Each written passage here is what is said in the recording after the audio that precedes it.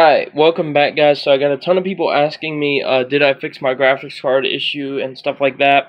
I actually did, and I'm going to show you guys what it is because I actually had somebody who used to work at my job that came by recently, and I told him how to fix my issue, and apparently it was the same issue that was happening with his. So let me show you guys what's going on here. See that little wire? Well, that little wire was down. It was down here hitting the fan blades when it would actually turn. So what I did was I basically took, essentially what I actually did was I took the whole card out of the system. I didn't notice anything weird with it, and then I saw on the card in between the fans there was a wire, and I was like, that's interesting. So I moved it up just in case, like I put it up as you can see, and it is completely stopped now. There's been no more issues with the card. EVGA, you can just see the wire right here immediately. Boom, right there. Some other ones, you cannot see that wire, and those you will have to look inside the fan.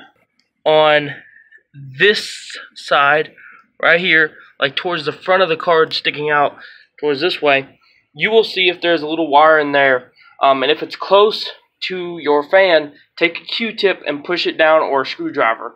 Be a little bit careful. Now, some people have just said, oh, there's no issue, it doesn't cause any issues. Over time, believe it or not, this will actually cause your wire to eventually get cut by the fan when it eventually wears out.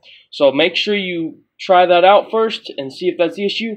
If it's not and it's still doing it, you're probably going to have to RMA your card. I'll see you guys next time.